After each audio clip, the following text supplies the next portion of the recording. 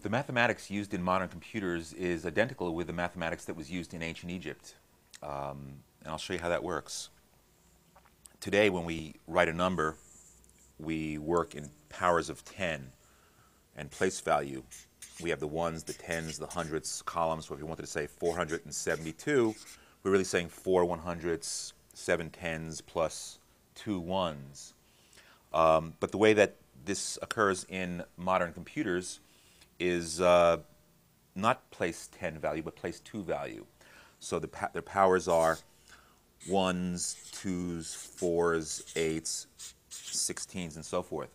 So if a computer wants to think of the number 16, let's say, well, if a computer wants to look at the number, let's say 14, it's 1 8, 1 4, it's 12, 1 2, and no ones. This kind of arithmetic is appropriate for computers because they deal with electricity, which can either be on, represented by 1, or off, represented by 0. The flow of electricity or no flow of electricity, these powers of 2. Now, the way the ancient Egyptians developed this can be seen in the way that they would multiply. Now, neither the ancient Egyptians nor the modern computers use a times table. Times table is something we teach children in school, and it has to be memorized. But it's really inappropriate for a computer. And I'll show you how, for example, that works. The modern computer designers, as well as the ancient Egyptians, were aware of a mathematical fact that any number can be shown to consist of the sum of powers of 2. What I mean by that is if we write the powers of 2, 1, 2, 4, 8, 16, and so forth, you notice there's a doubling going on. And any number can be represented by the sum of these. For example, if we wanted to choose the number 17, it's 16 plus 1. So I can count 1, 2, 1 plus 2 make 3, 4, 1 plus 4 make 5, 2 plus 4 make 6, 1 plus 2 plus 4 makes 7, 8, and so forth. And so any number can be represented by this, the sum of elements of this sequence. So if I wanted to multiply two numbers, let's say we wanted to multiply 17 by 25. In order to multiply the way the Egyptians did and the way that computers do, all you have to know is how to double numbers like this and how to add two numbers together. No multiplication table needed to be memorized. So 17 times 25, I've identified the elements of 17 as 1 plus 16. And in this column, I write the number 25, and I just keep doubling it.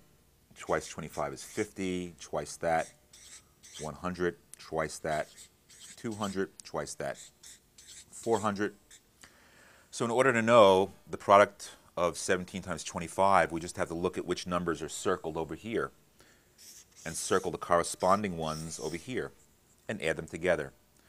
So 17 times 25 is 400 plus 25, or 425. It's that simple. No memorization, no times table, no tears in the third grade about this. And this is how computers do it as well, except instead of circling or not circling a number, they would have a 1 or a 0. So in other words, the number 17 in binary arithmetic by computers is 10001. Or electricity, no, no, no, and electricity.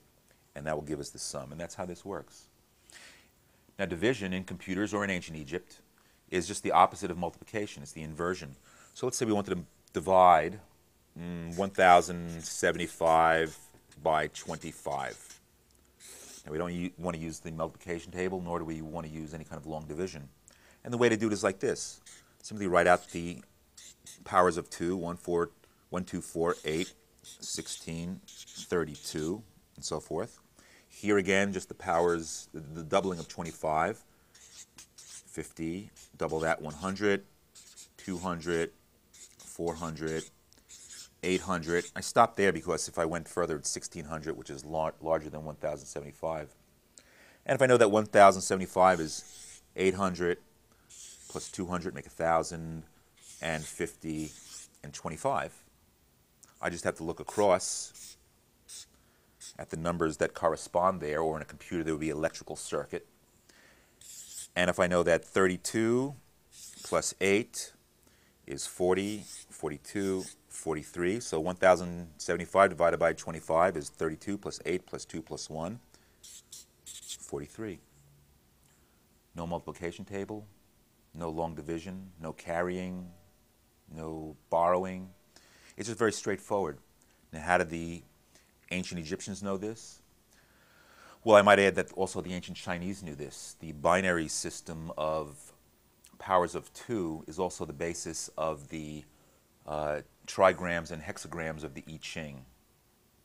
The flowing nature of the universe, how things turn into one another in a flowing process in a binary kind of a pulsation.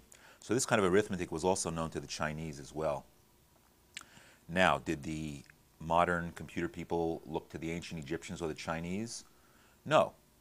In fact, they didn't look to each other, but they all looked to the same place, and that is to the eternal principles of mathematics. And the Egyptians were quite adept at looking at eternal principles.